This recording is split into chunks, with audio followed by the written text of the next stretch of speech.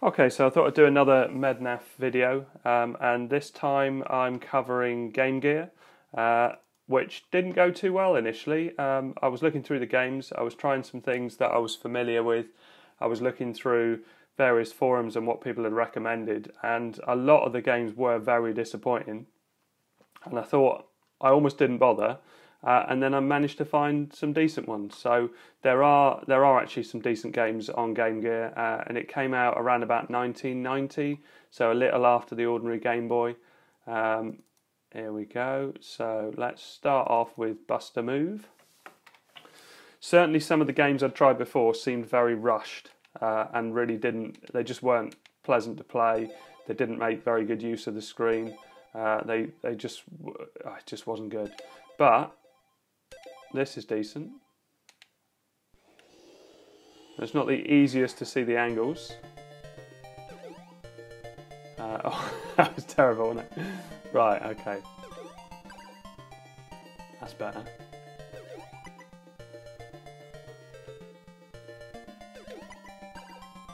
That was good. So if you've played, can I get both of those? No, not if I shoot like that. Maybe it was easier to see. I'm very close to the screen as I usually am when I shoot these videos. Oh, don't want the green. Well, that's good though.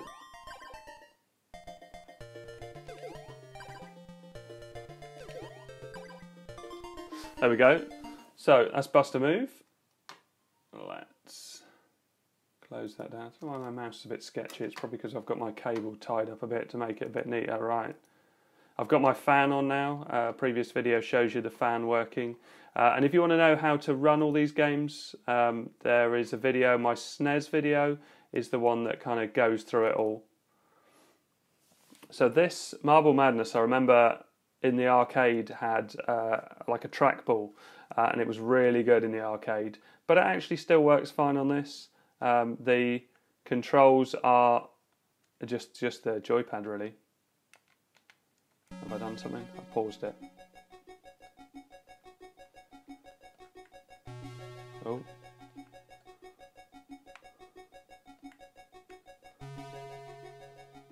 But yeah, something about it was just very different to a lot of other games around at the time, and a really good idea. But with the trackball, you found yourself flinging the trackball around like really fast to try and meet certain time levels. It doesn't have the same sort of effect with a controller, but it's still enjoyable enough. It's still something a little bit different. It's a game. I mean, I can't think of any games like it today. And as you go a bit further on, there's other balls and things that you can't crash into, and you can't go down. You can't drop down sheer drops. You can drop a little bit.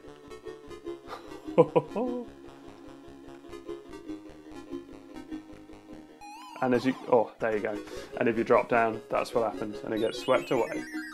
So Marble Madness. Let's try another one. Desktop, Game Gear, Mickey Mouse. This is really decent for this platform.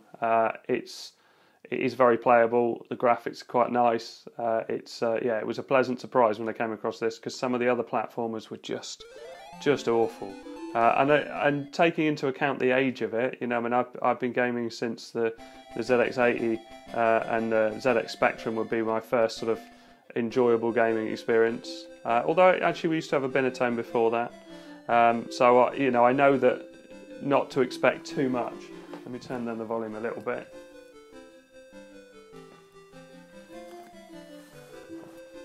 While you read what's on the screen. Obviously very important to the story. Did I press the wrong button then? I think I might have.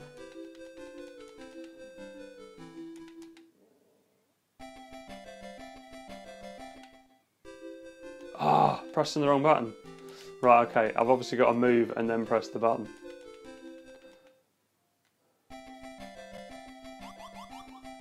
There we go, that's more like it. So we've got jump. I'm not sure what the other button does, but if you if you go on to something like this, you kind of jump and then press it as you're going down, I think, to crush through things. Let's get that as well. Oh, that was terrible. Oh, oh. It is quite difficult because there's a lot going on the screen and there isn't loads of space.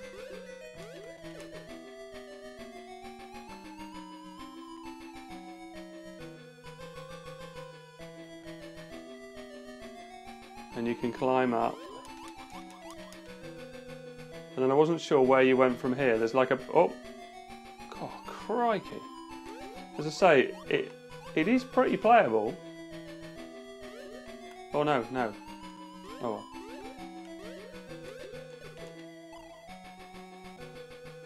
I am so bad at this. Right, I was better when I wasn't filming. Let's go all the way to the end because there's something else here. Oh, that gives me some more... Right, got some more energy now.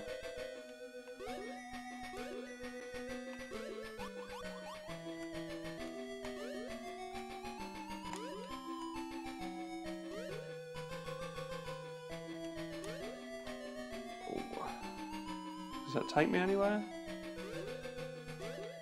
Doesn't seem to take me anywhere, does it? I think it's this side.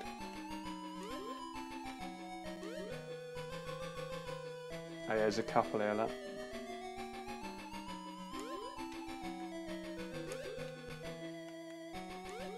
Nice little wobble there. Oh, and this win bit's weird because it picks you up.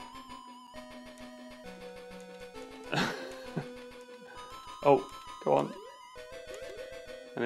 So yeah, really enjoyable. A decent, proper, old school platform game. I won't go on that too much, but yeah, lots of different elements that I really liked on that. So what have we got next?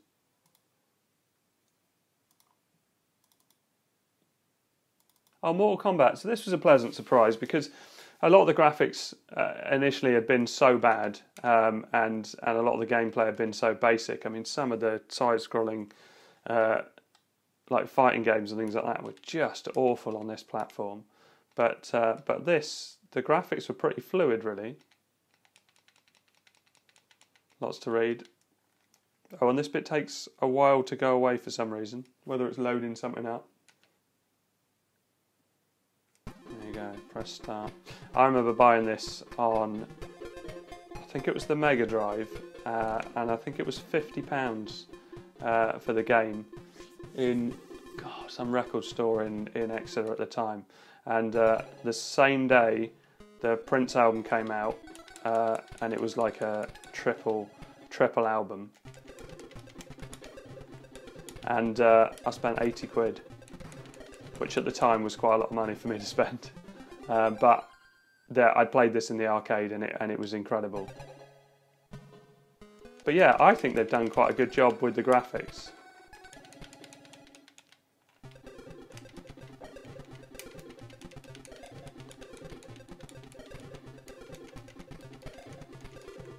And a lot of the moves and stuff still seem to be there. Obviously, I don't know how to do any of them. Oh, I don't know how to do the finishing moves. But that's Mortal Kombat. Again, I was pleasantly surprised at that. I thought that was actually very playable. Paperboy 2. Not the best, but I thought they'd done it quite well. Oh, I see. So it tells you on the thing. So we've got the left-hand side for the 3 first houses, and then the right-hand side, right? And you can chuck the papers left and right.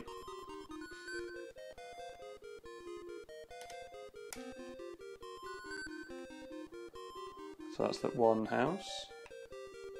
Oh. Oh yeah. 2 houses. So then after this one I need to go to the right. So hey. Okay, maybe not.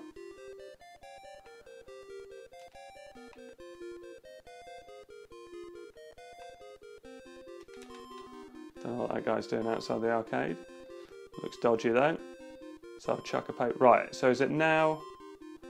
Oh, okay. Oh, I don't know what that middle bit was then. Oh. Lovely music. Was that newspapers? Oh, there's newspapers and a jump in there.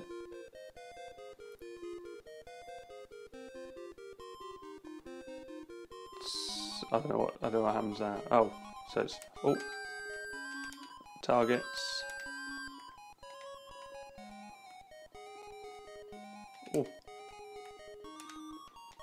But yeah, again, really considering the platform, I thought this played alright actually.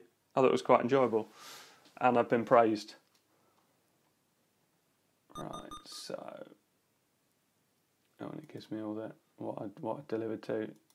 So last one is, and I haven't done these in any particular order. They're probably alphabetical. Yes, they are. Streets of Rage. Actually, yeah, this is very good, and this is very good on loads of different consoles.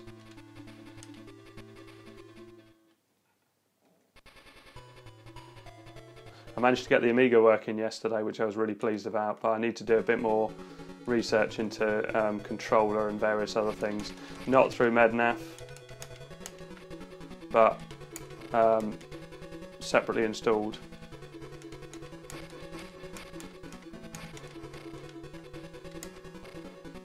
Oh, get out, I was jumping. But yeah, this is enjoyable.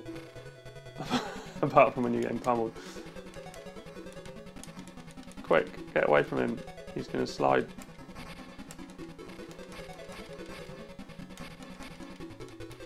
Oh.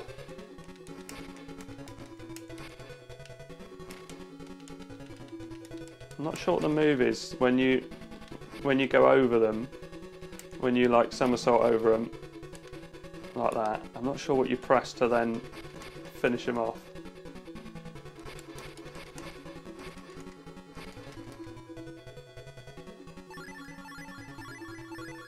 There you go, so that's what, 6 games on the Game Gear. I'm going to cover more games on Mednaffe, if I didn't mention. So if you're looking to set this up, look for my SNES Mednaffe video, because it shows you how to install it, how to get it running, and I'm concentrating because there's a guy with a stick, and now I've got a stick. Have it. And it also shows you how to configure the joypad as well, which is good. He's got a knife as well. Anyway, thanks very much for watching. There'll be more of these videos. Please like and subscribe.